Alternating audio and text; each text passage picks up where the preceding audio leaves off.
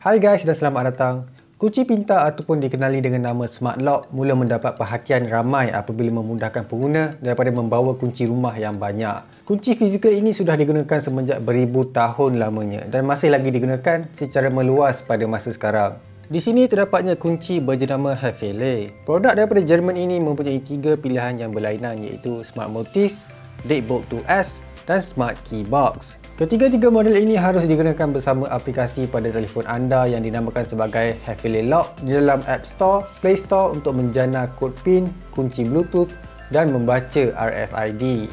Daftarkan akaun anda di dalam aplikasi ini dan akan mendapat pengesahan dihantar melalui email. Untuk model Smart Notice, model ini dilengkapi dengan tombol pintu dan Smart Lock itu sendiri. Kombinasi ini membuatkan pintu anda nampak lebih kemas. Untuk membuka kunci lain, anda juga boleh mengaksesnya menerusi 4 akses lock iaitu kod PIN, kunci Bluetooth, kunci fizikal dan kad akses yang anda selalu jumpa di mana-mana hotel. Untuk membuka kunci melalui password, anda terlebih dahulu perlu memasuki aplikasi untuk dapatkan password ini. Terdapat skrin sesentuh yang memaparkan nombor, masukkan nombor password anda, kemudian kunci ini memberi tindak balas bunyi untuk membukanya. Menerusi aplikasi, di dalam aplikasi ini anda perlu menekan butang kunci pada sebelah nama kunci yang disetkan.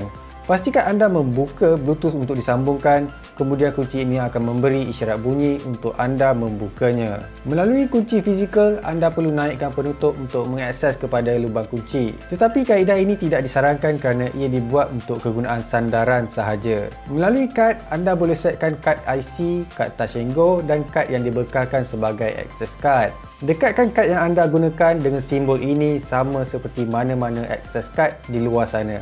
Kesemua perkongsian kod PIN, akses aplikasi dan kad akses ini boleh dilihat di dalam aplikasi pemilik untuk memantau waktu dan individu yang mengakses pintu tersebut untuk tujuan keselamatan.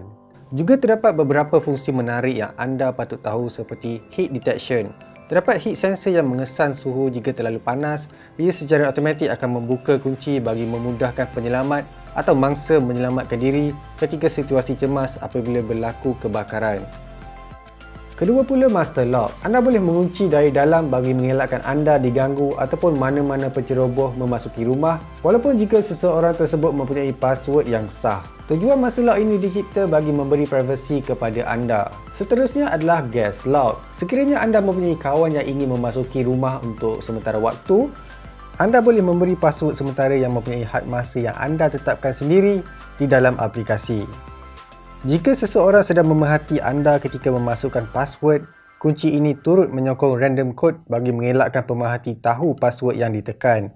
Jadi anda boleh menambah kod palsu di dalam password tanpa perlu merasa risau. Fungsi yang ditawarkan ini telah menarik minat Airbnb untuk mensyurkan kepada pengguna mereka. Model kedua pula adalah Dibuka. Rekaannya yang sangat minimalis sesuai untuk mereka mula memasuki sistem smart lock ini. Ia mempunyai 3 kaedah berbeza iaitu melalui Bluetooth, password dan juga kunci fizikal. Model yang terakhir pula adalah Smart Key Box, yang mana bentuk fizikalnya yang sama seperti kunci pad yang lebih besar. Ianya merupakan kotak untuk menyimpan kunci rumah, store dan sebagainya. Boleh diakses melalui 2 kaedah iaitu password dan aplikasi melalui Bluetooth.